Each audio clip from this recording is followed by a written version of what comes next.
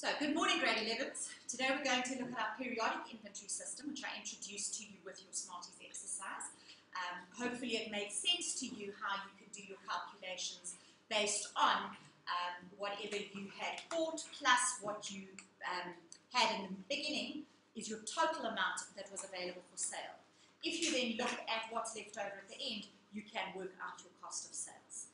That we refer to as the periodic inventory system. These days, it is much easier to use the perpetual inventory system than it was in the past.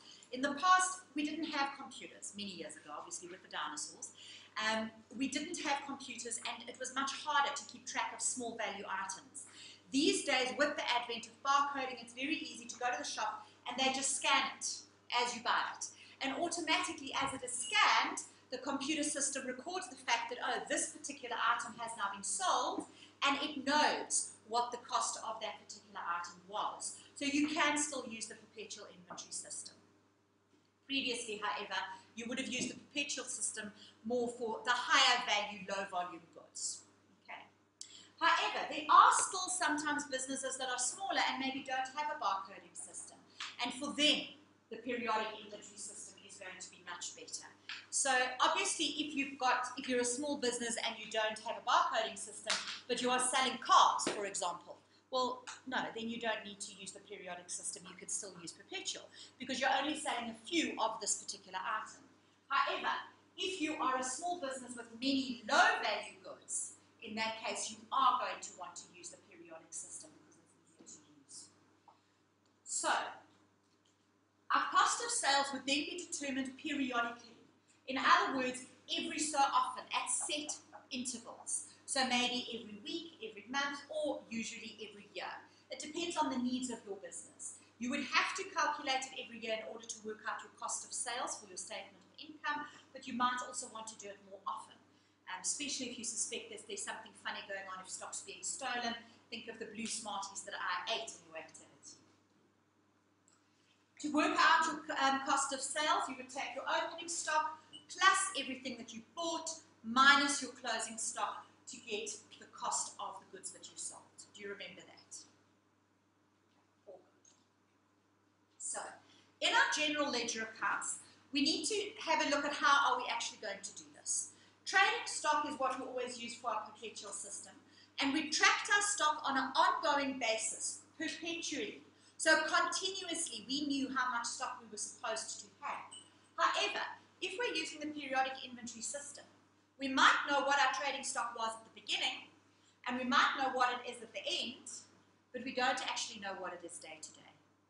We will still have a trading stock asset account, but it's only going to show us the beginning and end balances, because we do need those to be able to show in our statement of financial position what is the asset inventory. What we will do is we will then transfer it out of our trading stock account to an expense account called opening stock. That then we are saying our trading stock, we had it at the beginning of the year, but now we're assuming we're going to sell it. So we transfer it to an opening stock account, which will then make up part of the cost of sales calculation. And at the end of the year, we will create a closing stock account that in effect will reduce the value of my purchased inventory or my expense at the end of the year, and it will put into my trading stock account the value that I actually need to show in my statement of financial position. Okay, so your trading stock account you're not going to use during the year. You are only going to have it at the beginning and end of the year, and it's going to look like that.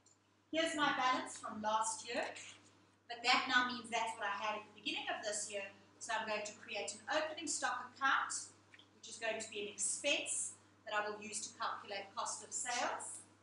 At the end of the year, I do a stock take, and I can see what is my closing stock left over, and I will put it into trading stock so that I've got an inventory in my inventory note. Purchases, then, is the account that we are going to use throughout the year. So in a way, this purchases replaces how I would have used trading stock during the year. Purchases is an expense account, and its idea is saying, I am assuming that everything that I bought is actually an expense because I'm going to sell it.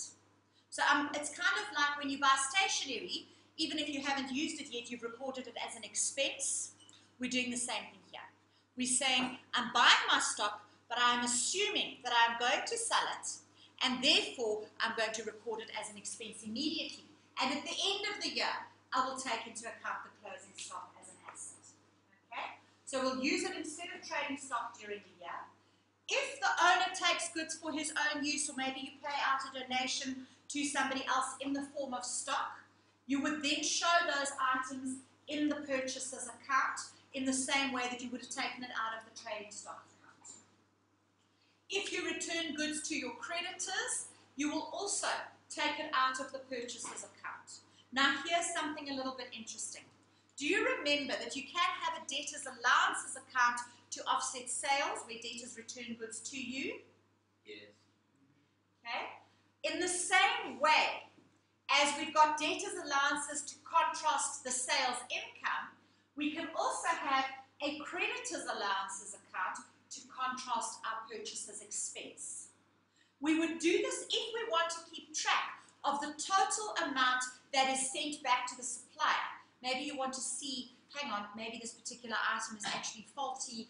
I want to see how bad my supplier is. You then can track it using a creditors allowances account. If you record it in the creditors allowances account during the year, obviously you would need to close that off to the purchaser's account at the end of the year, in the same way that you close debtors allowances off to sales. That's optional. Okay. You will only use a creditors allowances account for purchases, so not for allowances of anything else, so not if it's repairs or stationery. It's only for our stock purchases, and it's optional. It will only be used in the periodic inventory system if you choose. So you need to just look at the example that is given to you and see, have they used it or not. Some businesses might decide to have an allowances account. Other businesses might say, no, we don't need it. We're just going to record the return straight out of the purchaser's account. Either is correct. At the end of the day, your purchasers will have the net value. At the end of the year, you will then close off your purchaser's account to the trading account. Now, if you think of your perpetual system, do you remember that as things were sold during the year, you would take it out of trading stock and put it into cost of sales expense account? Okay? We don't have a cost of sales expense because we're assuming that all my purchases are expenses. So in a sense, that is my cost of sales, except that I need to combine it with opening stock and closing stock. Okay? I will do all of that in the trading account. Do you remember the cost of sales was closed off to the trading account? Together with sales, we're going to take purchases to the trading account. Out of interest, it is also possible to say, you don't like this lump of strange things going into trading account. Let's tidy it up a bit. Let's take opening stock, purchases and closing stock and put it into a cost of sales account first, and then from cost of sales to trading account. It is possible to do that. We don't worry about that, but it's not wrong if you had to do that. There are places that will use that method. So that is what your purchases account will look like. You can see you've got your ins on the debit side as you spend money from cash or credit buying your inventory. And the credit side is going to be where inventory was not an expense. So you're reducing your expense over here. The owner took goods, you donated goods, you sent it back to creditors. Okay? Either during the year, you would just use creditors control, or if you've got an allowances account, you would close that off at the end, and then you would close the entire purchases account off to the trading account. Any questions there? Carriage on purchases is now a new account that we're going to use in this system. Do you remember that if you paid for delivery of stock in the perpetual system, you added it to your trading stock account? Do you remember that? You treat it as part of the trading stock account because you said, if I buy t-shirts for 20 Rand each and it costs me 10 Rand per t-shirt to get them here, my actual cost is 30 Rand per t-shirt, and you need to factor that in. So we just added it to the trading stock account, and we said the value of those t-shirts are now 30 Rand because we've given place value to them. In the same way, we're going to need to take into account the delivery. However, because we are tracking opening stock, purchases, closing stock, we can also track our carriage as a separate expense. It will also form part of our cost of sales. It will also get closed off to trading stock. But if you've got carriage on purchases, if you've got customs or import duties, all of those costs that increase the value of goods, we will keep them as separate expense accounts, but they will also get closed off to the trading account. Okay. So, it also is going to form cost of sales, and that's what they look like. So instead of going straight into the trading stock account as we did before, we're not going to put it into purchases, because purchases is only my actual inventory that I bought, but I have my carriage and my customs duties that I will take into account as well. Any questions? Yes. You just take the balance from the one side. Exactly. Yeah. When you close off an account, it means you want to have nothing left over. So it's whatever I had there, I send off on this side. I close it off. Okay. Thank you. Sure. Right. So your creditors allowances. Remember, I said this is an optional account. This is the return of stock. Only if you are sending back inventory, not anything else, just the stock. Okay? You could put it into this account, or you could put it into purchases if you don't want to have an allowances account. And then you will close it off to the purchases, as you saw in the previous tier account, like that. Do you notice here, again, closing off, I've got my entries over here on the credit side of creditors allowances, because I'm wanting to decrease my expense, and it goes into purchases. It's the same amount. Right. So, when I'm recording stuff in my journals, I'm going to use the same journals as before, but it actually gets a little bit simpler. I don't need to worry about recording my cost of sales all the time, so I'm going to just have no cost of sales account. In my cash payments journal or my creditors journal, I've simply got purchases and carriage on purchases instead of trading stock. So you're just changing the names. But keep in mind that you are using these expense accounts instead of my trading stock asset accounts. Your creditors allowances journal will have a creditors allowances column or a purchases column, depending on the system you've chosen, instead of inventory. Okay, instead of trading stock.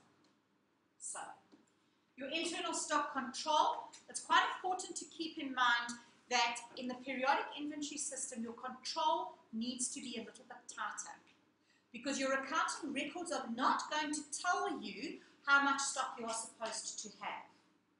So you're going to have to get clever and manage your stock in other ways. However, please guys, keep in mind, you can't say to me, oh, the perpetual inventory system has got better control because your books tell you how much you've got. They don't. You might have recorded, even if you had recorded everything that went out that you sold. If something got stolen along the way, if you just look at your accounting records, you don't know something's been stolen. But if you go and do a stock take and you compare it to your accounting records, that's when you know that something might have been stolen along the way. That's when you'll worry about it. Okay, so be very careful how you phrase your answers here. So it's very important to have good stock control no matter which system you're using. You need to keep accurate stock records. Obviously, in the perpetual system, your stock records will be more accurate because you are tracking your stock continuously. You need to do a physical stock take to be able then to compare what is actually happening, what do we expect it to be, what is it actually. In the periodic system, it's harder because we don't necessarily know what it should be. But we can sometimes work out using calculations, having a rough idea of what you thought your markup was, therefore what do you expect it to be. Okay. So your stock movement records should work in such a way that you are able to prevent fraud. You need to track your stock, so you won't necessarily do it in your accounting records, but you might have stock records that tell you, oh, but we sent this much stock from here to there, so that you know where the stock is at any point in time. You can also link your stock records to identify the actual quantity, the old stock you might have, stock losses, etc. You want to identify what's going on. So you want to be as specific as possible in your actual stock calculations, your stock take sheets, all of those kinds of things.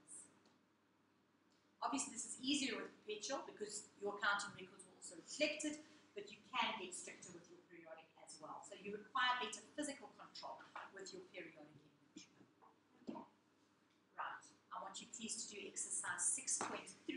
It's a very short, easy exercise just to see if you've understood all this theory that I've bombarded into.